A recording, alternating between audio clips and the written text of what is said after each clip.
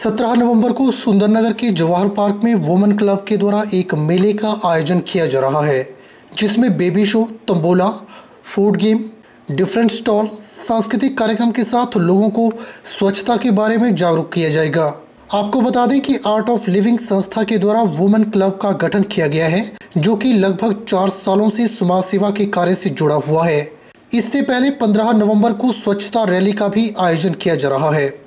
हमारा women's club पिछले 4 सालों से समाज में कार्यरत है।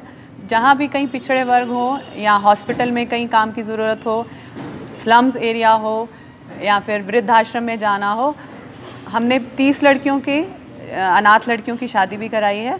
तो ऐसे बहुत से कार्य हमारा वीमेंस क्लब मिलके कर रहा है। तो इस बार हम लोग इस कार्य को करने के लिए या जो भी हमने बीड़ा उठाया है, हमें फंड्स की ज़रूरत होती है। तो इसके लिए हम विशालाक्षी मेला का आयोजन 17 तारीख को रविवार को जवाहर पार्क में कर रहे हैं।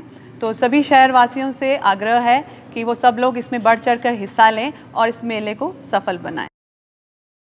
के चैनल के लिए सुंदरनगर से विजय शर्मा की रिपोर्ट।